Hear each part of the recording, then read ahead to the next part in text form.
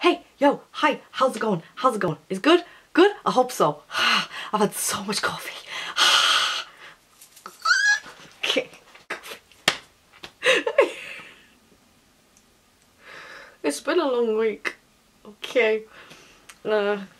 Just started a new job. Super exciting. Hence, the word of the day is ambition. Because I'm ambitious. It's gonna be beautiful. It's gonna be great. I can't wait. That's all you gotta know. It's gonna be amazing. So today we are doing zombie bite. Part 1. I will be doing another one. This is a less gory version. Right there. I actually just went out for dinner with my friend, and it stayed on because I actually did the video tutorial before dinner and then went out with this on my arm, so it stays on. It's pretty good. So that's a nice little indication if you wanted to use this for Halloween. It is peeling a little bit, but not too much. I'm so over, I can't deal. Oh god.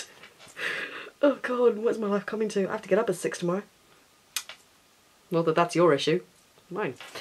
Okay. For this tutorial you are going to need a mauve and berry coloured lip liner, which looks something like this right here.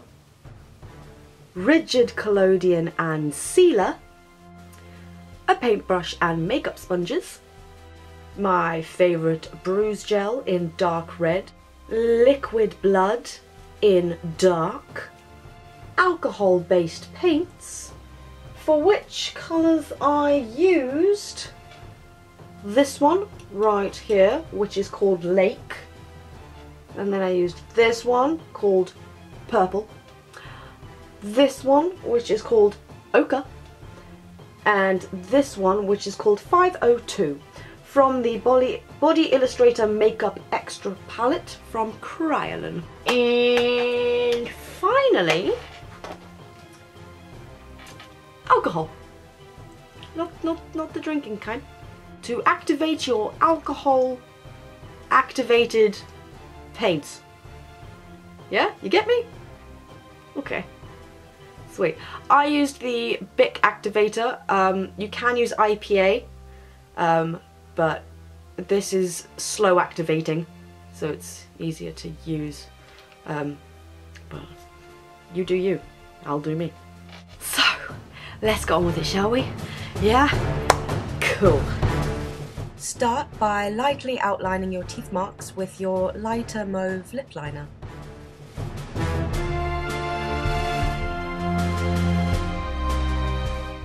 Then go ahead and fill in those lines to give those teeth marks some more depth and shape.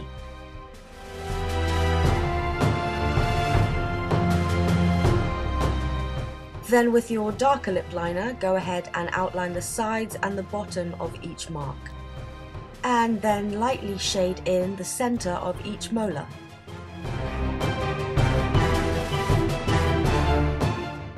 Then start going over those marks with Rigid Collodion. And for a reference, I did 9 layers in total. And this is what it looks like after all those layers have dried. And then when you're happy with your layers, go ahead and apply some sealer. Then take your makeup sponge and some tweezers or your fingernails and start picking it apart. Then using your sponge, go in with some red alcohol-based paint and stipple it around the teeth marks and the surrounding areas.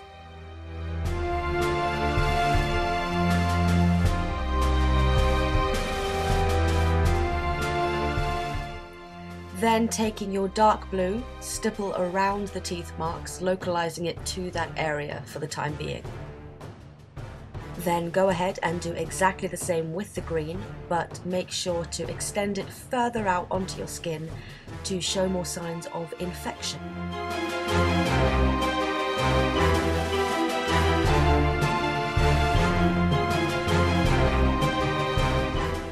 I am then going in with that purple and going around those teeth marks and the surrounding skin to make it look a little bit more gross, you know?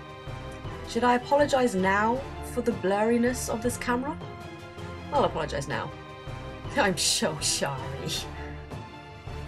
I'm then taking my paintbrush and going into the grooves of the teeth marks, firstly with red, then with purple, and then with blue.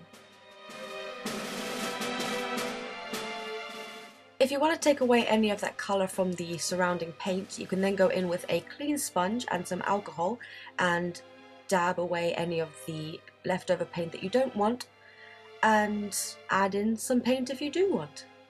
You know, it's up to you. Then go into each of those marks with some dark red Bruise Gel. You can then finish the look here, or you can carry on with the next steps to make it look a little bit more gory. You can then go into those marks with some liquid blood, I'm using ProBlood, and then go in with some fixing spray to make that blood disperse. You can use water, but the blood I'm using doesn't set, so it's up to you.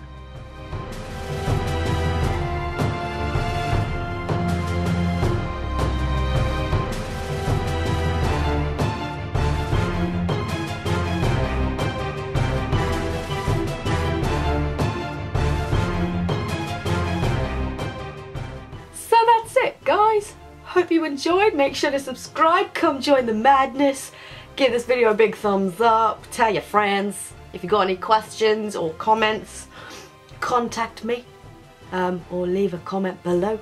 If you got any requests, let me know. There will be a part 2 to this video next week, a more gory version of the zombie bite. Yeah. Can't think of anything else. See ya! If you want to know how to remove alcohol-based paints from your skin, as well as Rigid Collodion and Sealer as well, I'm using some spirit gum remover to remove it. Put it on some tissue paper and just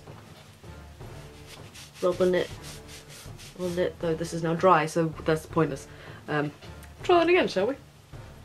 You take some of your spirit gum remover, put it on the tissue, and then you'll just rub it all away. Ta-da! Amazing.